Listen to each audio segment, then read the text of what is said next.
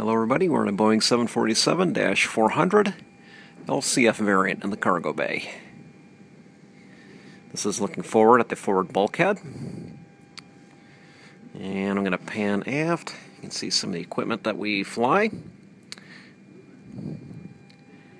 Very interesting.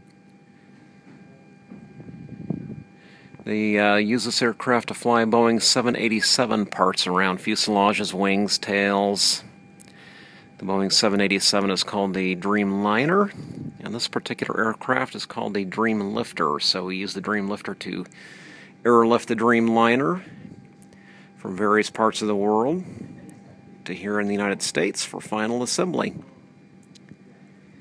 And I wished I had a person in the photograph here so that you could kind of get a size comparison. Oh, there's a guy right there. So you can kind of see that person right there and how high the cargo bay goes over him. Very interesting, isn't it? All right. We'll talk to you soon. Take care.